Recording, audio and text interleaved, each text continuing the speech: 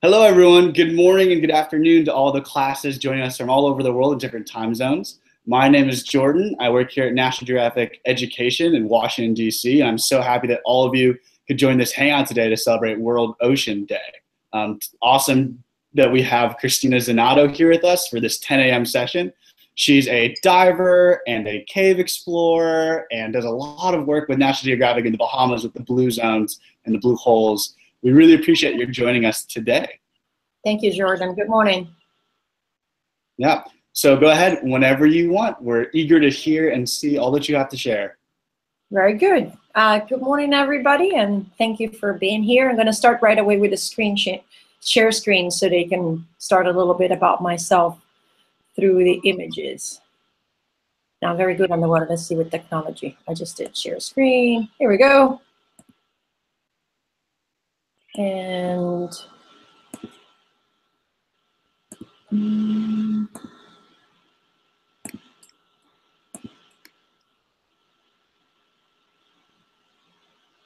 how is this? Looks good to me. Very good. Welcome to my Shark-centric, my world of sharks and my passion. Just a little bit about myself. I'm originally from Italy. I've been in the Bahamas for the last 23 years, and my passion is inherited from family. This is my dad in one of his pictures from the 1950s, and he was a special force unit. And I grew up with these pictures and this idea of basically the fact that 20,000 leagues under the sea existed, because my dad was one of those people that went 20,000 leagues under the sea, at least in my imagination. And so I always wanted to become a diver. And 23 years ago, I had the opportunity to come on vacation to the Bahamas, and I decided actually to stay and make the Bahamas my home and dive in my life. And this is to this day what I still do. One of my first early mentors and greatest inspiration, his name is Ben Rose, also known as Uncle Ben. He is a self-made marine biologist, but an extremely knowledgeable person on all things ocean, and specifically the sharks. He was the person that started working with the sharks in the way we do here, so feeding and touching the sharks. And I learned my first skills basically from him. So watching him is, again, I give to him the credit for continuing or helping me following the passion for sharks, which I had since I was 8 years old. What I do in the Bahamas is basically I work with a group of Caribbean Reef Sharks. It's a tradition, what I call the shark-shaped shark. Doesn't have weird shape. It's just like long, gray top body, wide belly, traditional pectoral fins, dorsal fins, and caudal fin. And what I do, I actually feed the sharks. So I go inside this group of sharks and I bring down some food and I feed them in front of basically divers and people. And the reason why this was born is because people always wanted to see sharks. But sharks, opposite of what people believe, are very elusive animals. It's very hard to go out in the ocean and find sharks. So most divers will be extremely frustrated with, we want to see sharks, and what people used to see was like a tail running away from the camera as soon as the divers hit the water. So food was a little bit of an accident. The company Unexo was doing a fish feeding at the time that basically the sharks showed up, and that's how the shark dive started. But it's actually the way to attract sharks so that people can see them. But the other thing that I do, and that I discovered basically, oh, something happened. Excuse me, sorry, there we go. Is actually I can actually pet sharks. The Caribbean Reef Sharks do come in for allowing me to pet them.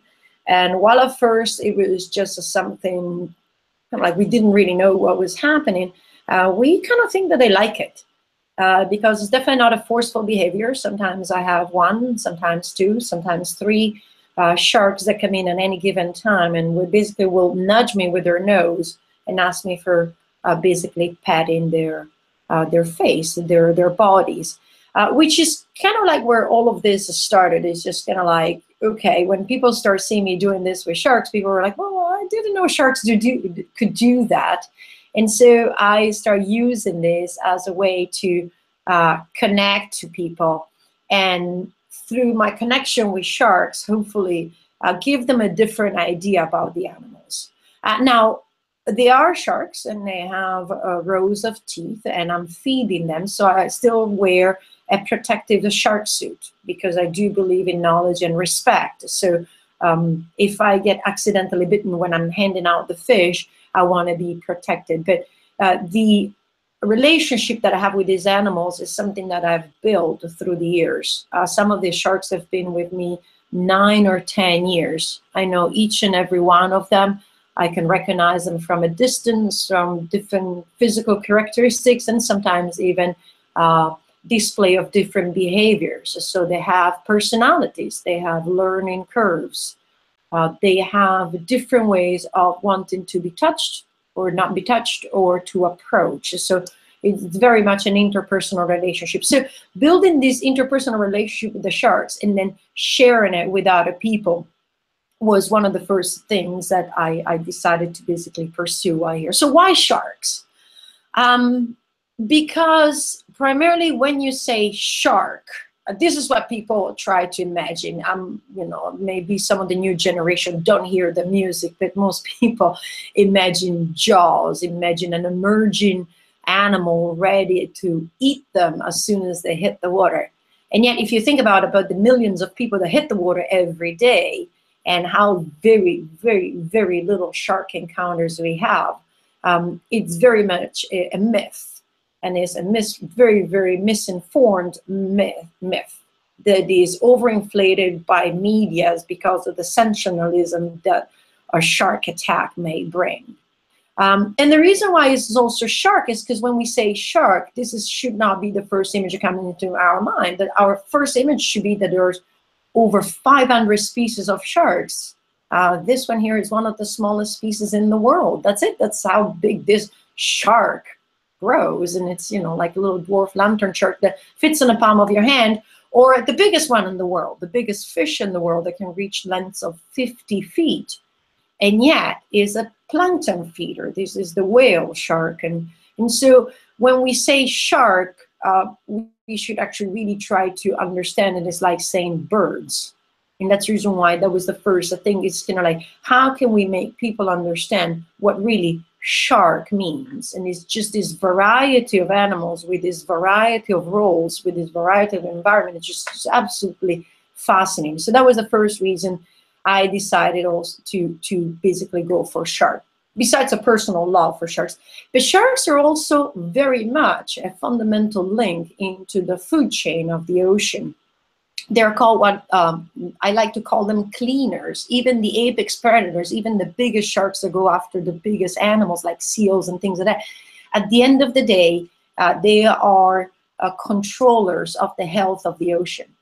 They eat injured fish, they eat slow animals, they eat dead or decaying. So they basically make sure that whatever remains out of their reach is actually the healthy part of the ocean. So they're fundamental into keeping a balanced ocean.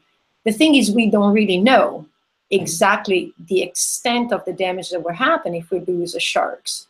And personally, I would not want to know that because I can really tell the difference between places where there are sharks and when there aren't sharks, the difference in the variety of fish, in the cleanliness of the reef, and the health of the corals, just because these animals are there.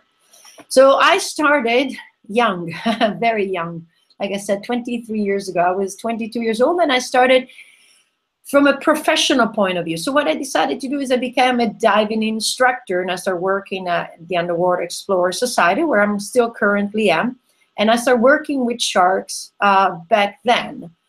So I made my passion my profession, and this is what made it become what I call shark-centric. So this was my decision, is how am I going to help these sharks? Is like, well, okay, I need to be with them, involved, and I need to be able to speak for them and show something for them. So my way was, I'm going to become a scuba diver who can actually educate divers and bring divers to see sharks.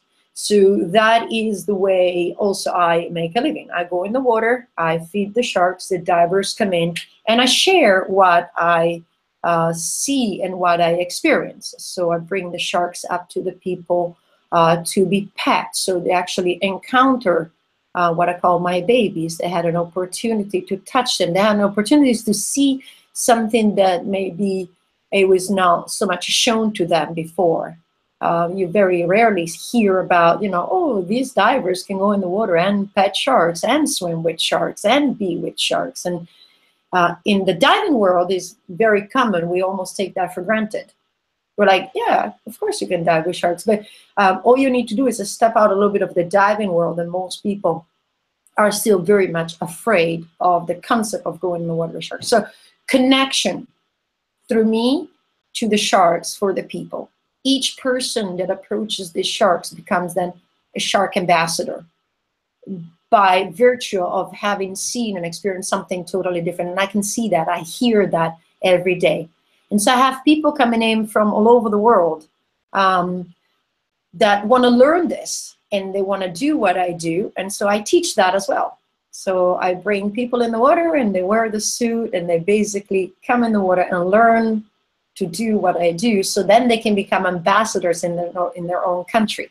This is Heba. She comes from Kuwait. It's pretty amazing. I have students that come from all over the world. Again, creating shark ambassadors through direct contact. So they come down and learn to do what I do. And this is also to take away what I call anthropomorphic interpretation of sharks. So giving sharks human connotations.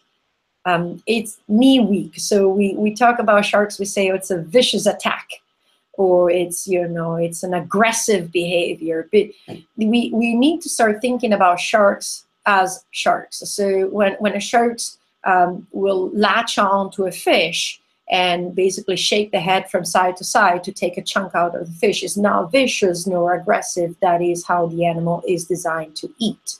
So let's bring the sharks back to be sharks rather than animals with human behaviors. Let's have everybody immersed with these animals and understand. And again, that's the reason why I wear the chain suit, is an understanding and respect of the nature of these animals. But it's also pretty amazing seeing, I can be in the middle of them with a fish in my hands, and they're all going to swim around me. Nobody really is going to try to bite me. The chain suit is like a bike helmet. You're there just in case of a fall. And to demonstrate that, what I do is I also go free diving and scuba diving with them without any protection. Because again, that's a very another concept. It's like, oh, you feed sharks and you teach them to eat people, which is not very true. Sharks have 7 senses, and they've learned to follow humans and their boats from the first day. I do believe the first day we put a kayak in the water and started to fish, the sharks knew where to go to get the scraps. They've associated humans and boats with food for centuries, since we basically crossed the first time any body of water where the shark was in. But because of their 7 senses, they're capable of discerning when we have food and when we don't have food. So I also do this just to show people the difference. And I like to help sharks. So one of the things I do, when I go diving with them, I actually remove hooks. These are some of the hooks that I remove from the mouth of my babies through the years. This is a fairly old picture. I do believe there's another maybe 30 or 40 hooks in them. And some of them, yes, it will rust away or go away, but quite a lot of them are fairly big and remain in for a long time. And I can see how the sharks struggle to eat. So this is an indirect effect of my work with them. So this is like a big part. When I go down feeding them, I also try to remove hooks. And then this message has come up and has gone far away. These are pictures from a TV program that I did for China. China, being one of the biggest consumers of shark fin soup, is also one of those countries that is very much misunderstood. Again, I very much like to understand how people think and work, and they very much love sharks. And some people, we need to understand, they don't know what they don't know. So if we don't tell them where shark fin soup comes from and what damages it's doing, maybe the consumer, they don't really think about what the consequences of their actions is. This is a young lady that came from India. So like these countries that has large population with a high consumptions of marine life. This gentleman comes from Singapore. He works in an aquarium.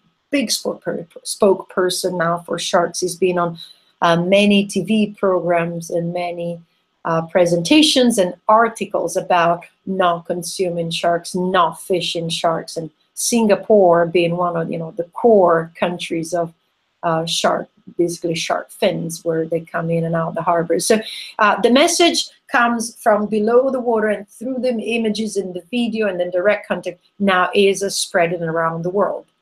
I also tried to help in the past scientists with like direct work, like collecting DNA, like in this picture. So young people that want to come in and want to learn how to study sharks and how to work with sharks, we try to use these relax the state of the sharks to be more non-intrusive type of work. And then a lot of these people develop, again, professions into wanting to be working and protecting sharks. Part of my work is also very much educational. So a couple of years ago, through all my courses and everything that I've done through the years, I decided also to become a course director, a PADI course director. That basically is the person that teaches people how to teach. So I'm an instructor trainer. So I teach people how to teach, and I teach them about scuba diving and ocean conservation and all of that. And so I put this teaching love that I have in sharing to use as much as I can, primarily on the island where I am, at UNEXO. We have different school programs. We support all sorts of like local snorkeling and scuba diving. We try to educate Bahamians and keep them into the business of becoming diving professionals. And from diving professional, then they'll go into different fields like hotel directors, water sports managers, even police force, other educators. So through the years, we've basically seen these young people from 12th grade on just develop and turning. There's so many in so many different professions, and it's one of the most beautiful things that my profession allows me to do is to share this teaching, this growing inside the country. So these Bahamians now develop a love and pride for their animals, for their oceans, for their beaches. Today is World Ocean Day, and the entire team, without me, because I'm here on Google Hangout, is actually doing a cleanup. Because they do understand, also how everything is tied in with garbage. So we do quite a lot of beach cleanup. This is from a couple of years ago. Like I said, today I'm busy here, so I can't be with them. We also host different project. This was actually an island project. It was basically students, art students, and this is the garbage collected off the beach in like one day, one walk. And they came in and basically created art. And as I'm speaking with you, I also like to go and speak to local schools and children and share what I know about sharks, answer questions. You'd be surprised how many misconceptions even these young people have about sharks. And so just go and share. And this is one of the other Google Hangouts from maybe a couple of years back or a year back. So again, bringing what I see on the water up on the surface and sharing it with people directly here at UNEXO, or even through basically speaking. And then I get invited to speak about sharks. So I very much go to different conferences and different presentation, from dive shows to aquariums to universities, and again, share all of this that I've learned about sharks through the years. I participate in campaigns like this one was done by Shark Savers and WWF. Is I'm Finished with Fins campaign is about basically representing not wanting to consume shark fins. So it was a big campaign about also talking about where shark fins come from. And then hosting also scholars from our World Underwater Scholarship Society. So very much a wide array of reaching, still basically above and below the water. And all this work that we do also stretches beyond just the shark. That's why shark-centric. But if the sharks is the core motivation. But then we look around, we're like, wait a minute, everything is connected. So that's the reason why we collect garbage and do beach cleanup. And for example, we actually, UNEXO, put in all the moorings on our south shore, so that any boater out there that want to go diving does not anchor. They actually tied up to the moorings, and we just do all of this out of our own pocket. We basically put in the moorings, and there's no more anchoring on the reef. Again, another way to save and to protect the environment where sharks come from. A more personal work that I do on the side, although I'm a cave diving instructor, is I work very much in the underwater caves of the Bahamas. Like Jordan was saying, I've been on part of also Net Geo exploration team. And the Bahamas, this is underneath one of the islands in the Bahamas, have this beautiful reservoir of fresh water.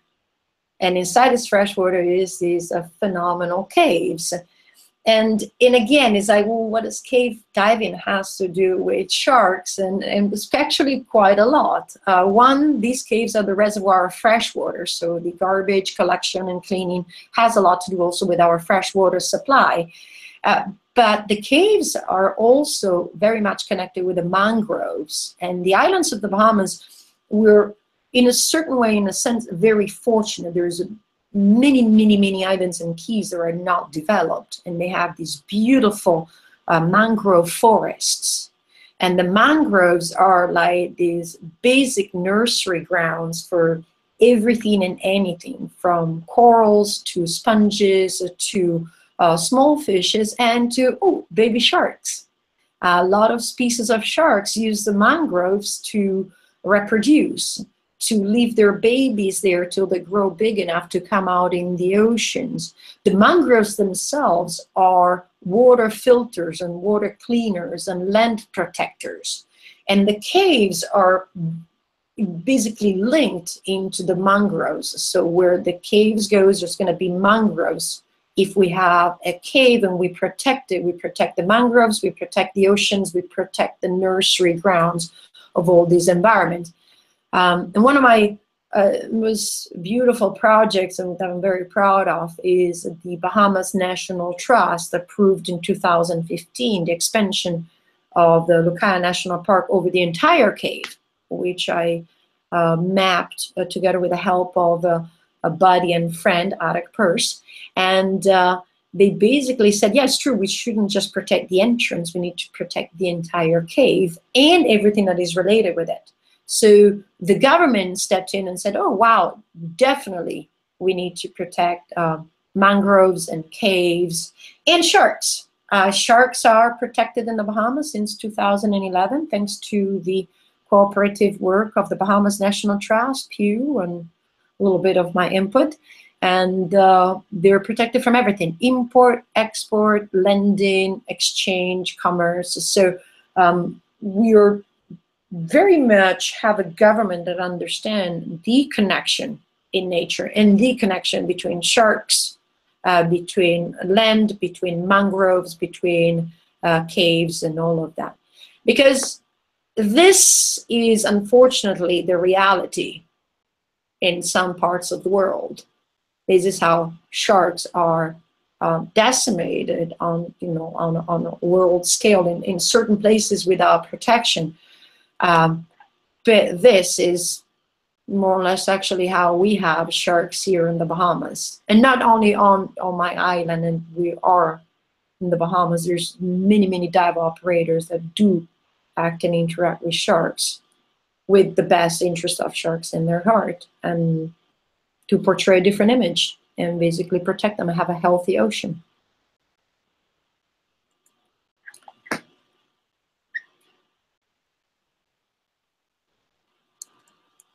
I'm gonna exit. Stop sharing. There we go. Thank you so much for sharing. Really appreciate how you're talking about the combination of conservation, the importance of sustainability, but also the education stuff that you bring into the field is also amazing. And I think there's so many healthy synergies there. We have 5 minutes left, and I would like to invite each class to ask a quick question. I'm going to start with Miss Graham's class. If you're ready, send someone up to the camera, get nice and close. I'm going to turn on your mic now. One question for you guys. You don't have to. Right. Okay. Go up to the camera.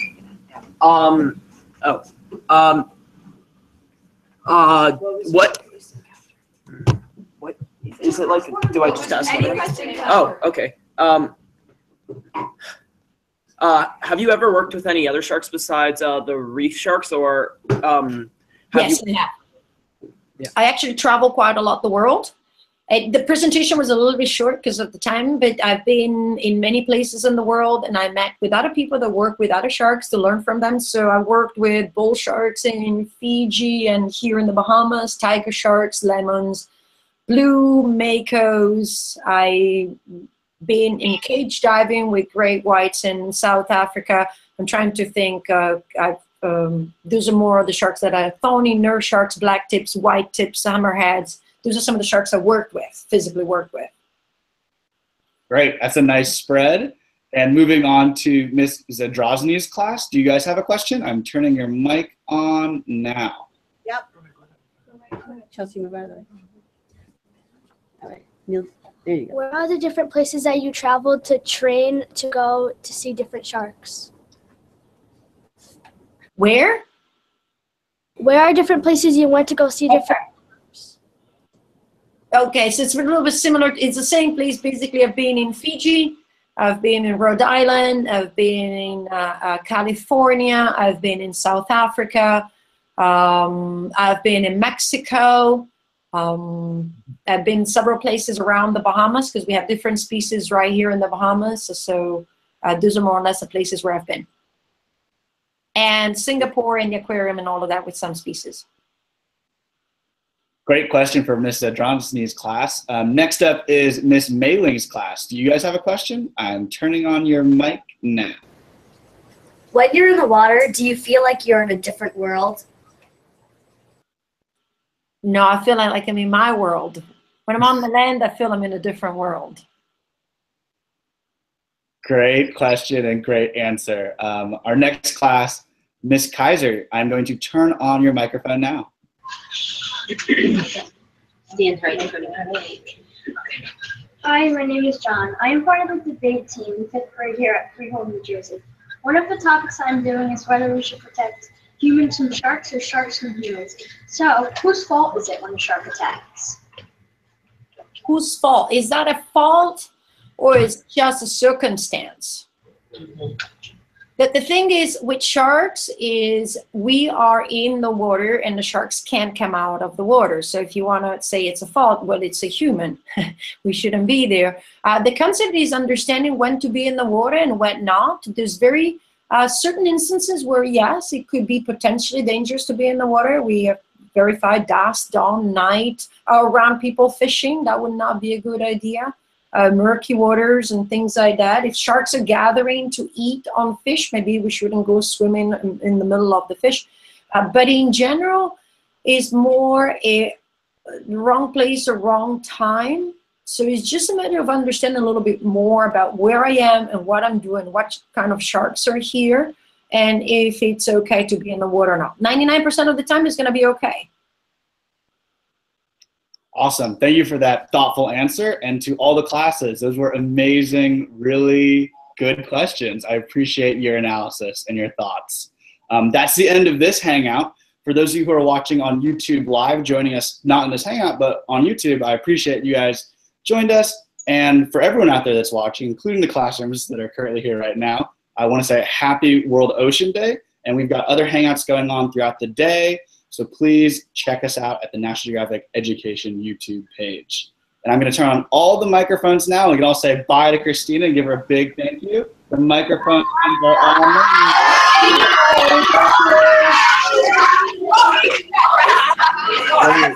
Thank you for joining Explore Classroom. That's all for us. We're going offline now. Thanks for joining.